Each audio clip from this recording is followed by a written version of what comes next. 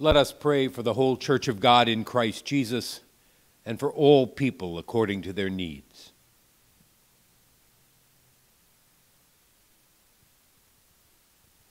We give thanks for the Christ who shed his blood for the forgiveness of our sins, for joy and gladness in the revelation of his truth and the abundance of his grace. We pray for the Church, gathered and sanctified in God's truth, for Matthew, our Synod President, Derek, our Bishop, and Neil, our Pastor. We pray for all vacant congregations and for your flock at the Lutheran Church of the Good Shepherd in Brooklyn. Grant all your churches strength and peace, that they may serve their communities in these challenging times. Take from us, Lord, the coronavirus, and return us to our former lives of togetherness in community. Heal those who are suffering. Amanda Porter, the Sauer family, Loretta, Jim, Cassie, and Amanda. Dennis Schmidler, Owen's dad, battling COVID and a number of other very serious problems. Karen Lamardo's friend Hillary, and Bill and Don George, Ellie Heschel's brothers.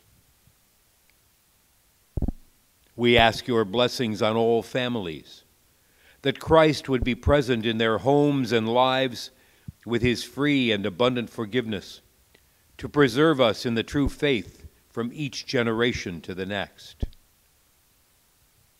We pray for all who are sick or in any need, especially Joyce Fouth's brother Ed, for strength in intensive care as he faces multiple health problems.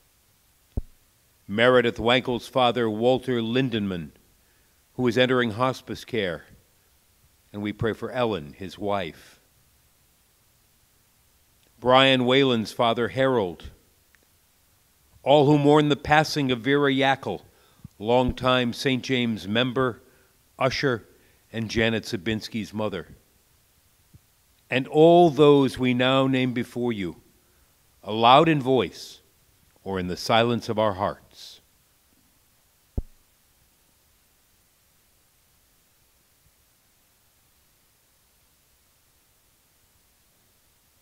May we walk before you in purity and holiness, put all our trust in you, and lead such lives on earth that in the world to come, we may have everlasting life. And we pray for peace in our time, O Lord, that your children would resort not to violence, but seek to understand and to love each other.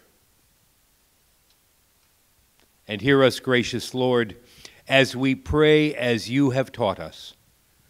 Our Father, who art in heaven, hallowed be thy name. Thy kingdom come, thy will be done on earth as it is in heaven. Give us this day our daily bread, and forgive us our trespasses, as we forgive those who trespass against us. Lead us not into temptation, but deliver us from evil. For thine is the kingdom and the power and the glory forever and ever. Amen.